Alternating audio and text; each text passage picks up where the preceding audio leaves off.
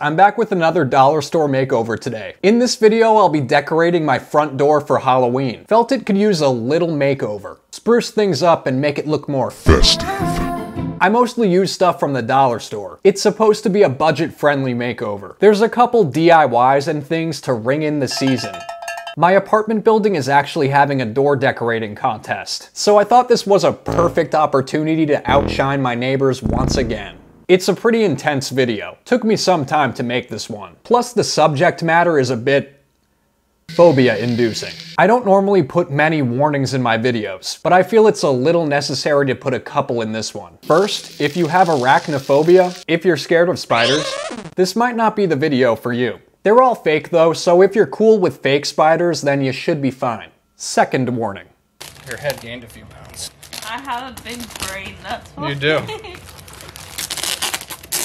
The part with my girlfriend is not meant to be tried at home. I do not recommend you try that part. I put it out there, so any deaths that occur are not on my hands. This time. So, here's my door. Not a lot going on. The lighting's pretty bad in the hallway. Not much I can do about that. Sorry, did I scare you? I should probably cover up my door number. Gotta censor that stuff out. I'm pretty big on privacy. In fact, a couple videos ago, I led people to believe I live in Virginia when I actually don't. But anyway, there was a couple little bugs and spider webs around and this little mess in the corner. Oh my god. I'm just sweeping all that away. Need to make room for my masterpiece. I then pulled out the measuring tape to size up the door. It's been a pretty intense October. This is the second time I've used the measuring tape this month. I really don't like the color of my door. It's like an orangey brown. Orangey brown. I don't even think it's wood. It's like fake wood. Chipboard or something, I bet. Obviously I can't repaint it though, so I've decided to just cover everything up with a beautiful black tablecloth. Either my measurements were a bit off, or I just suck at cutting, but the tablecloth was a little off. But it's fine. It does the job. Come in. It's not sitting perfectly flat. That's because of the hooks and stuff on the door, but that's fine. Still need to be able to get inside my apartment though, so I cut a little slit for the door handle. I also remembered to uncover the lock. Wouldn't want that getting lost. However, I forgot to uncover the eye hole, but to be honest, I never even looked through that. Instead, I just never answer. Now, the next step in the process is to start replacing the real spider webs with fake spider webs from the dollar store. I've never really used fake spider webs on anything, at least anything of this size, so I was just kind of throwing webs up and moving them around as I went. Right now, there's a lot of dangling webs and stuff. Looks kind of messy. Doesn't look spider webby at all. Looks more like, I don't really know what it looks like. It's part of the process. I'll fix it all up at the end and make it look a little more neater and more intentional. The dollar store has these little packs of different rings. It's a little variety pack with bats and spiders and skulls. Fun stuff. Very fashionable.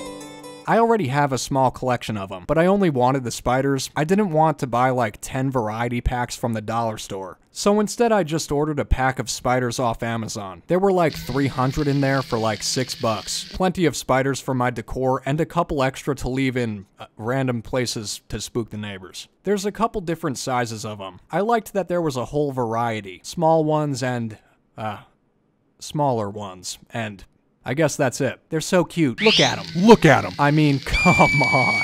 So now I'm just pretending to be a flower girl and sprinkling some spiders here and there and everywhere. I was trying to be intentional with the spiders, but everything looks very messy right now. Just hang in there. Get it? No? Okay. Speaking of hanging in there, I thought it would be cool to have some spider egg sacs hanging in there. So I pulled out my white tights. No modeling for this part though, I left that out. I cut them into 4 pieces and shoved some marble eggs into there, that I have for no reason in particular.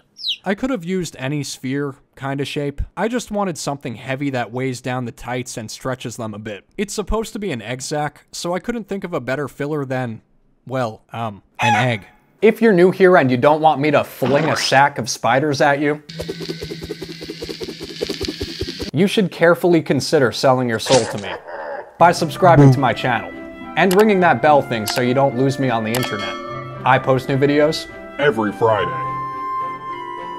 I then hot glued some spiders onto them to make it look like they're hatching out of there and crawling up the egg sac. I played around with the placement of the egg sacs for a while. I eventually just gave up and hung them above the door. That'll have to do. I thought the door definitely needed like a centerpiece though. I wanted it to look like the spiders captured a hallway traveler and wrapped them up in their giant mess of a web. I found a willing volunteer to be the prey. Say hi to my girlfriend. I would hurry up. She doesn't really like being on camera, but a lot of you guys wanted to see her, so here she is in all her glory. The dumbest ways Americans have died. She can't really move much, but I assure you, she can still breathe. Lift your head. I can't. You think I'm joking? I left a little hole for her to breathe, so she's good. I'm not going to tape around your mouth. Okay, good idea. To make this, I wrapped her up in saran wrap and tape. What? Move your head. Can you move anything? No, I can't. Well, I'm not like dying, so. Well, that's okay. That's good. Yeah.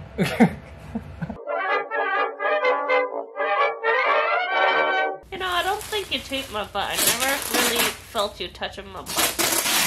I did take your butt. Oh, you did? Yeah. Get me out. Okay.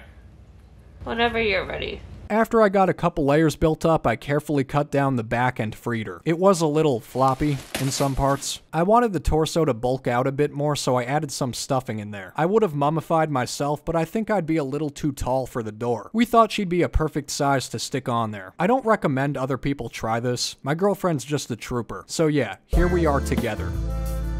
She's 5'5" and light as a feather, and I love her so much.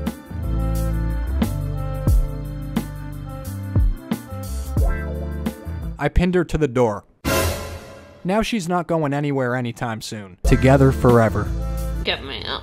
I wanted to put Sprinkles on guard duty out in the hallway. I even got him some clothes for the job. A little cat costume that looks exactly like Sniffledorf. But he doesn't really go with the theme, and I didn't want to dress him in like a Spider-Man costume or something, so he's gonna have to sit this one out. Sitting is his favorite pastime anyway. The little spiders are cute, but I highly doubt they're able to capture a big booty like that. You think I'm joking? So I wanted to make some giant spiders to really tie everything together and make it look more plausible. I don't know how to sew, so there's no sewing involved in making these giant spiders. I try to avoid sewing as much as I can. I could have used like wire hangers, but I already have a ton of floral wire for sculptures and stuff, so I'm just using that. I cut 4 big long wires and knotted them together in the middle. I then hot glued them to the foam ball. Made sure everything was snug and cozy.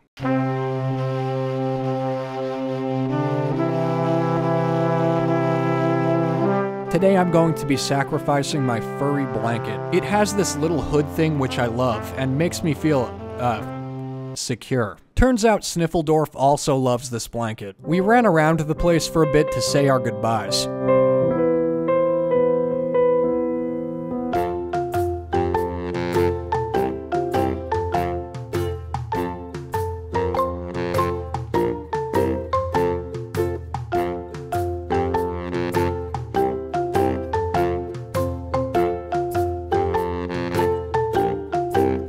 Now that the spider's butt is all covered, I'm going to work on the head. I poked 2 little wires into this foam thing for his mandibles. Then I skewered his head onto his body and further secured it into place with some more hot glue. I found it easiest to cut a giant piece of blanket and then just glue it and cut it around his head as I went. I have a million of these little eye cabochons that I got back when I started my channel. They've just been sitting around collecting dust, so today I decided to put them to some use. They look pretty cool as they are, but I wanted them to have more of a creepy, spidery look. I thought some black beady eyes would suit our spidery friend, but then I thought they might blend in too much with his fur. The fur is already a pretty dark gray, so I switched him up to red. He's a demonic spider, as opposed to the other ones. I hot glued his eyes on, 2 big eyes and 2 little eyes. I also made him a couple little friends the same way. We have this cute little demonic baby spider, so soft and fuzzy and deadly. You think I'm joking? And his big brother who prefers going by Daddy Longlegs. I love, love, love how these spiders came out. In fact, one day, I'd even like to make a ginormous one for my backyard square. I've named this one Ted. I wanted the spiders to look like they're crawling over to my girlfriend. I stuck Ted up in the corner, and then Stubby and Daddy Longlegs on her body. They took some convincing to stick onto her, but I just kept messing around until they did. I didn't really show it on camera, but you might be able to tell that I sharpened up the webs a bit. I took some down and stretched the others out a bit more to make everything look a bit more realistic. I couldn't really get a faraway shot of the door since my hallway is kinda narrow. I did add some purple lighting for some ambiance, really wanted to set the mood. I wish I could turn off the disgusting yellow hallway light, it was just ruining the vibe, but sadly I couldn't do anything about that. I'm hoping I'll win the door decorating contest. I'll let you guys know if I do. If I don't, we'll just pretend this never happened. I haven't seen anyone else's door, but I have seen my neighbor's. So far, the screaming toddler with space buns looks like she's gonna lose this round. And that's all that matters. Wow, his girlfriend's kinda pretty. Get me out. Sad that we lost her to Ted. Click on the top right or bottom left if you don't want to be Ted's next Happy Meal.